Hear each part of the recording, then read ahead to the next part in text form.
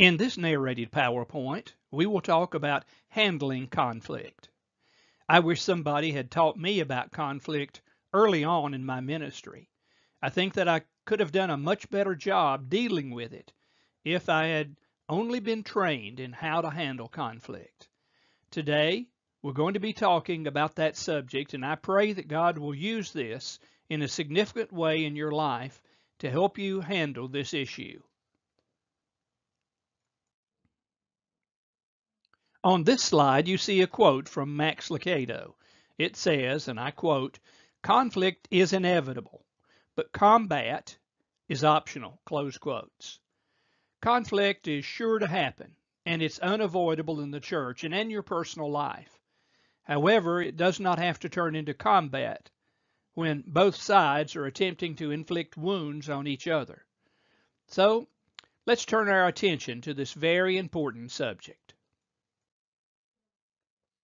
What should you expect to learn as a result of listening to and watching this presentation?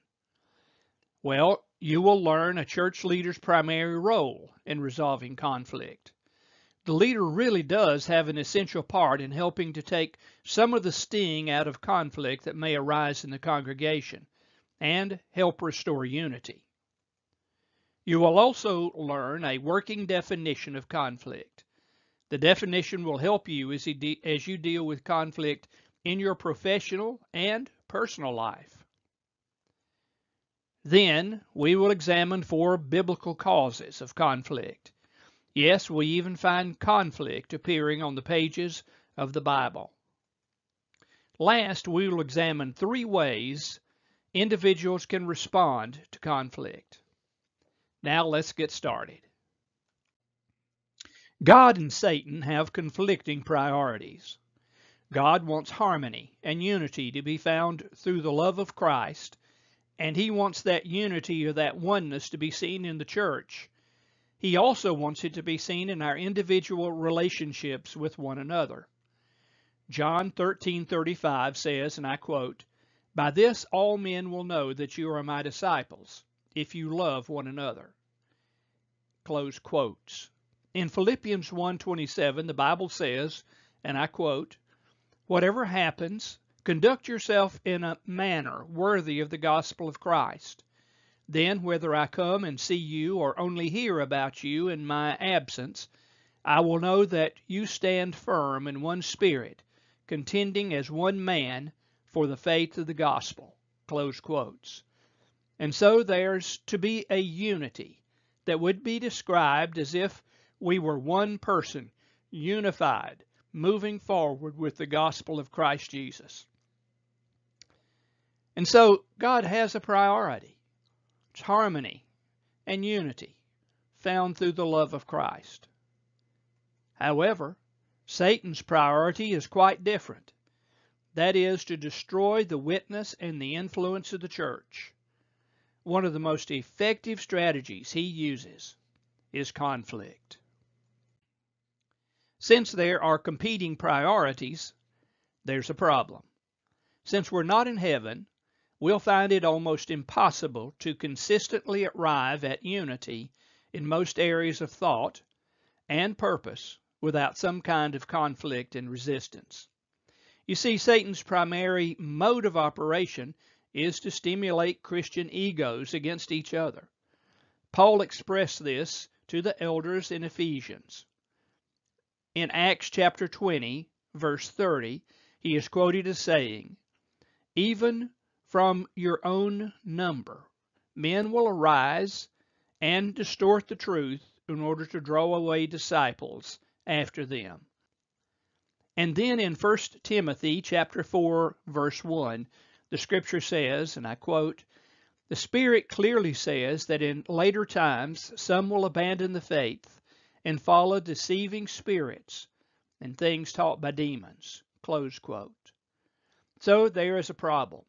It's a problem of priorities. God's priorities or Satan's priorities? Which are we going to follow in the church and in our individual lives? What role does the church leader play in bringing harmony and unity to the congregation, ministry, or the organization? Well, first, leaders need to anticipate problems. Be aware of the fact that problems which blindside you will be even more devastating, and the intensity of those problems will be greater. Listen to those leaders in your congregation or your ministry. Get their heart. When they begin to talk to you, listen. Listen closely so that you can anticipate problems. Learn to manage conflict. You will not do away with conflict. That is inevitable. But when conflict arises, learn how to manage it. You can learn to manage conflict by bringing people together, getting them to talk about their differences. You can learn to manage conflict by helping people direct the energy that they're using to fight each other in a more productive way, investing that energy in ministry. And then you have a responsibility to guide conflict away from disunity and toward understanding. One of the things I know is that we need to understand other people. We may not agree with their point of view, but we owe it to them to understand where they're coming from. And in many cases, that will help us to reach the point of solving a relational or personal conflict with someone else. When I'm dealing with a conflicted situation, I always go into the conversation with an attempt to understand that person. And then I presume that they are going to try to understand my perspective as well. But whether they understand me or not, I have an obligation to understand them and their point of view. If my perspective is accurate, then they need to change some things in their lives. But if their point of view is accurate, then I need to change my mind to do what is right in the situation. This slide demonstrates a good working definition of the word conflict. Conflict is a difference in opinion or purpose that frustrates someone else's goals or desires. Frustration can mean to anger someone, to block them, to put a stop to disappoint, or to nip in the bud. So conflict can be as simple as an opinion or a purpose that causes anger in someone else. Here's an interesting question. Is there a spiritual dimension to most conflict when it arises in the church? The answer? Yes. In Ephesians 6:10-11, we read these words. Finally, be strong in the Lord and in his mighty power. Put on the full armor of God so that you can take your stand against the devil's schemes. Notice the word schemes. It's a word that also could be translated strategies. The devil has targeted the church with his most effective strategies. Now, in the New Testament, we discover that conflict is found on numerous pages, and there was great potential for division even in the first century church. For example, James and John wanted to sit next to Jesus in the kingdom. Their selfish desire was not received well by the other apostles, and that's an understatement. Then you remember the Jerusalem Council. The discussion was, should a person be saved unless they have been circumcised or become like a Jew? Then we find Peter and Paul squaring off in Galatians chapter 2, verse 11. Peter came to Antioch, where he opposed Paul to his face because he stood condemned. Why? Well, in one context, he would associate with Gentiles. But in another context, it seemed that he refused to associate with them. Prayer is such an important ingredient in the arsenal of any church leader because, you see, there is a spiritual dimension to most conflicts in the church. Here's another question. Can every church anticipate conflict and resistance in anticipation of change? The answer? Obviously, it's yes. Certainly, when a church is changing, most people say, you know what, I don't mind change, but don't want to be the one who changes. So you can anticipate conflict and resistance. So don't go into a situation where change is needed expecting everything to be rosy. It will not be. Here's another question. Is it possible to totally resolve all conflicts in a growing or changing church? The answer is no. Any action or movement will generate heat and friction. And if the church is moving forward or growing, then there will be opposition and conflict. Question number 4. Can you identify the common causes and or sources of conflict or pending conflict in the church? Yes, you can, because typically disharmony comes from the following sources. Different personalities. If an individual has a sanguine personality type, that is, they're very outgoing, they never meet a stranger. If they're paired up with a person who has a phlegmatic personality, that is, they're very studious individuals, they enjoy studying, but they really don't like to be around people all that much. These are two differing personalities that often clash, and conflict can be the result. Then there is different perspectives. Issues can have many facets, and sometimes people have different perspectives on those facets. People may take to different sides because they just simply see things differently. When individuals have a different perspective, it can cause conflict. And then even different spiritual gifts can cause conflict. For example, an individual who has the gift of mercy cannot understand why an individual who has the gift of evangelism doesn't practice more mercy in their evangelistic approach. And the person with the gift of evangelism is surprised because an individual that has, let's say, the gift of service is not as evangelistic in how they serve as those who have the gift of evangelism think they should be.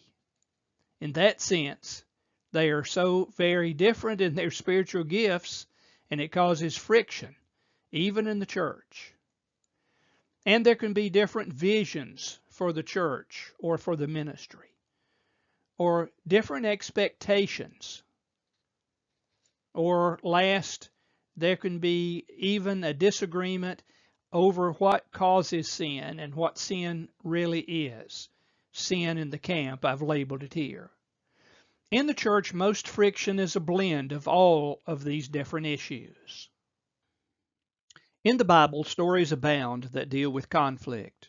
4 biblical causes of conflict will be shared with you on this slide. But this is by no means a way of saying that this list is an exhaustive list. It's only an opportunity for you to see 4 causes. First, there was misunderstanding. This can be illustrated from Joshua chapter 22, 10 through 34. We find that there were 3 tribes, actually 2.5 tribes, that decided to stay in the nation of Jordan after the children of Israel entered the promised land. They were the tribes of Reuben, Gad, and Manasseh. They decided they would continue living on the east side of the Jordan River. As a result of that, they went away from the west area where the rest of the tribes of Israel were going to reside.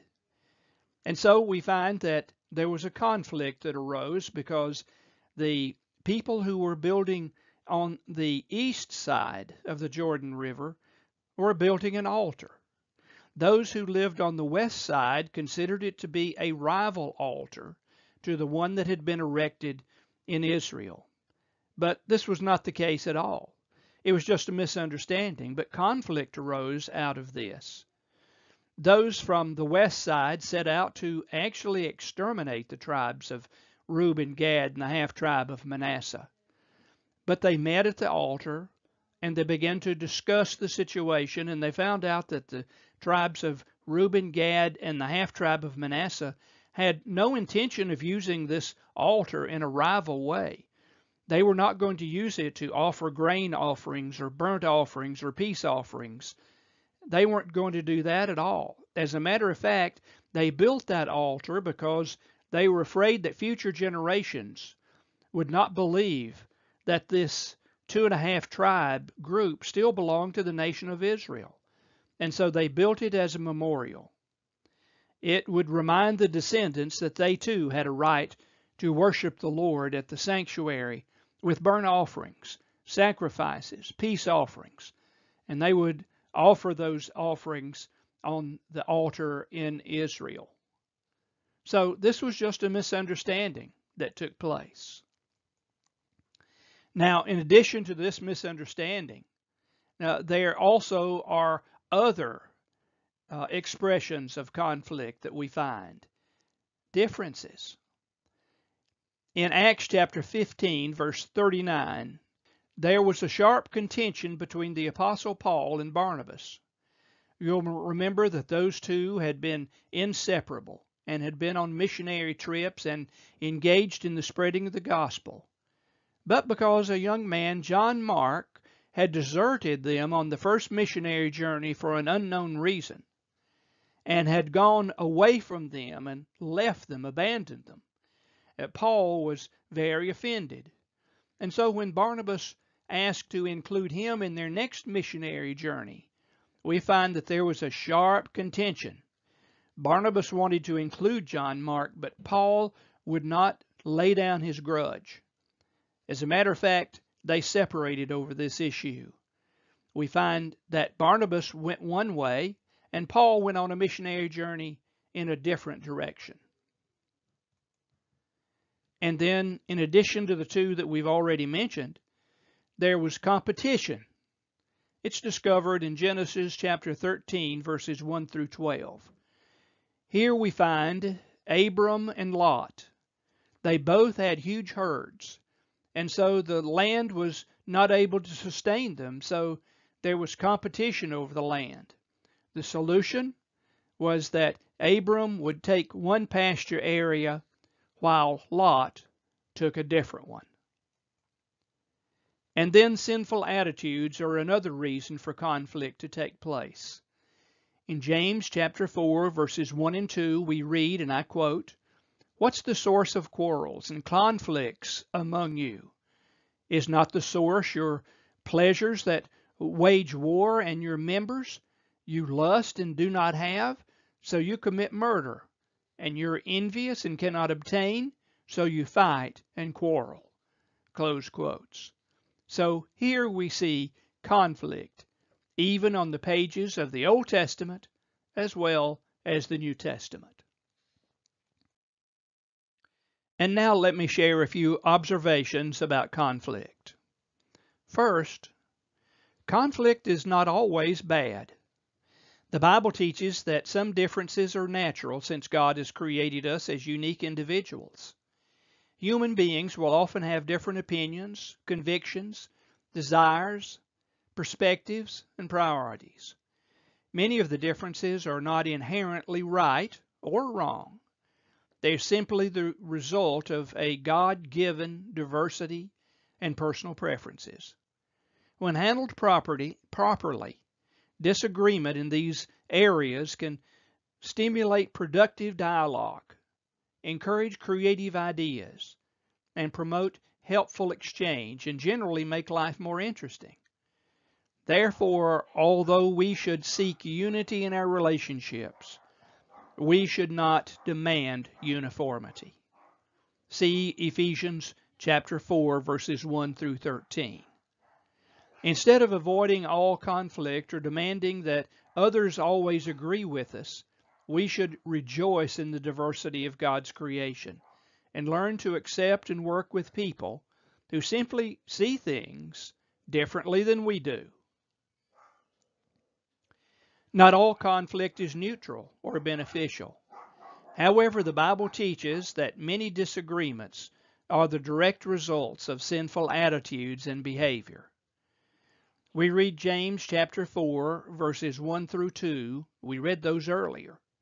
When conflict is the result of sinful desires or actions that are too serious to be overlooked, we need to avoid the temptation to escape or to attack. Instead, we need to pursue one of the peacemaking responses to conflict, which can help us get to the root cause of conflict and restore genuine peace and harmony. The Bible teaches us that we should see conflict neither as an inconvenience nor as an occasion to force our will on other people, but rather as an opportunity to demonstrate the love and power of God in our lives.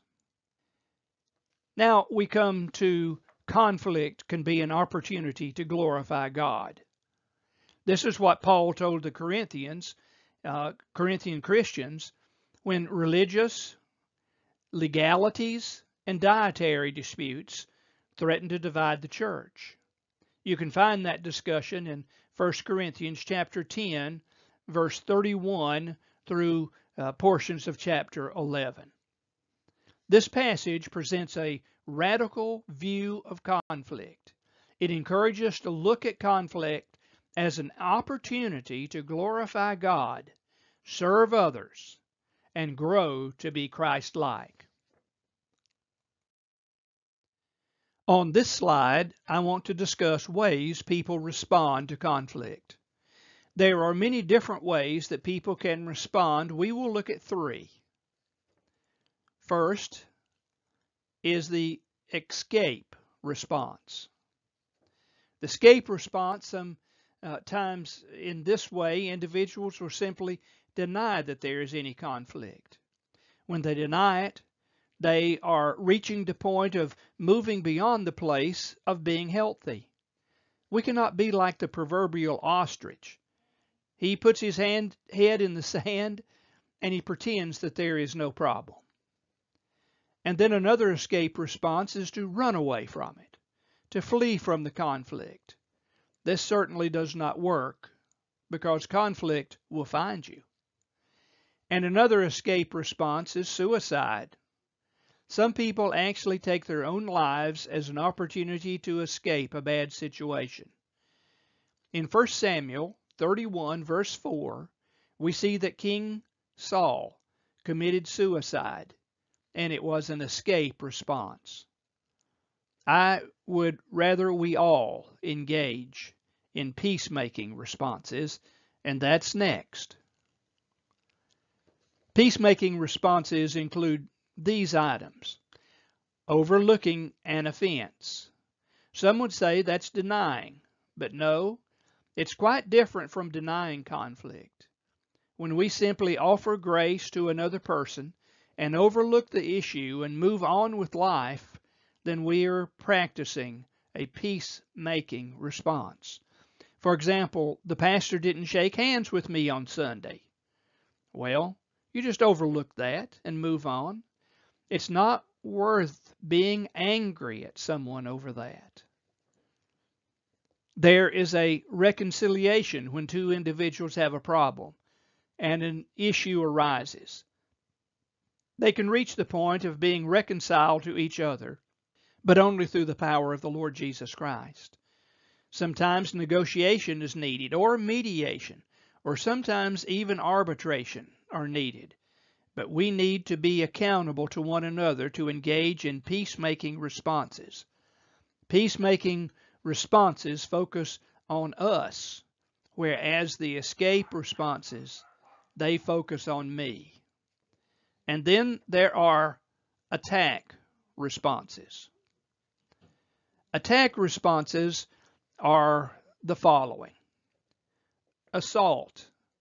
And I have known churches where literal fist fights have broken out. Then another one is litigation or lawsuits. They are the order of the day, aren't they? It would not surprise us to see legal action taken against the church. And then even murder has been committed at the extreme end of the attack response, and that has even happened among church members. If you are interested in knowing more about these responses and how to handle conflict, I would encourage you to read Ken Sande's excellent book entitled The Peacemaker. Sande, his last name, is spelled S-A-N-D-I. This ends this presentation for this week. May God bless you in every way.